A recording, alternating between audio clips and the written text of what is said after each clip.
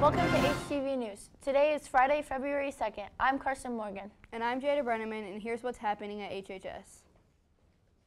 Students, are you interested in working the primary election on May 8th? If so, please see Ms. Gill in room 2116 as soon as possible.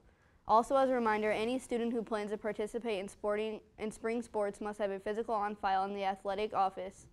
Physical packets can be picked up in the athletic office or downloaded from the School City of Hobart website.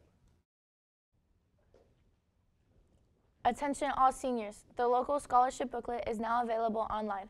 All seniors are eligible to apply. Scholarships include many different areas of study and include some career training programs as well as traditional college. If you plan to continue your education and could use some financial help, check out the booklet. Important, your application must be typed in order to be considered. The deadline to turn the HHS local scholarship book application is Thursday, February 15th by 3 p.m. to the guidance office. See Mrs. Adams with questions. Now over to Connor for what's happening at HHS. Do you need help passing the math I-STEP?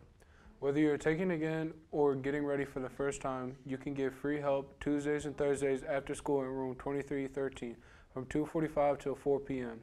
Sessions start January 30th after school. The dates have been set for summer school. There will be 2 summer school sessions. The first session will run from June 4th through the 21st, and the second session from July 9th through the 26th. Classes will run Monday through Thursday from 7:30 a.m. until 1:30 p.m. Since each session is only 12 days, there's a strict attendance policy. Applications and details will be available from guidance in March. It's February, and the Media Center has a new coffee flavor. Stop by to try out the creamy cappuccino. Large cups are $1, small size is 50 cents. It's the bomb. We'll be back with Carson and Jada for more announcements. Attention 10th and 11th grade students who are interested in the Porter County career classes for the next school year. You can come to the guidance and pick up a permission slip to attend a tour. We have buses going out on January 23rd and again on February 6th. If you have any questions, please email Mrs. Torres.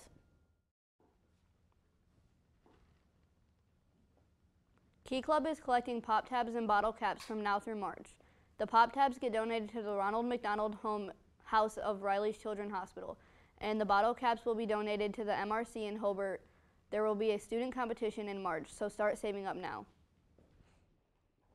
Students, did you know there is a sharing table in the lunchroom?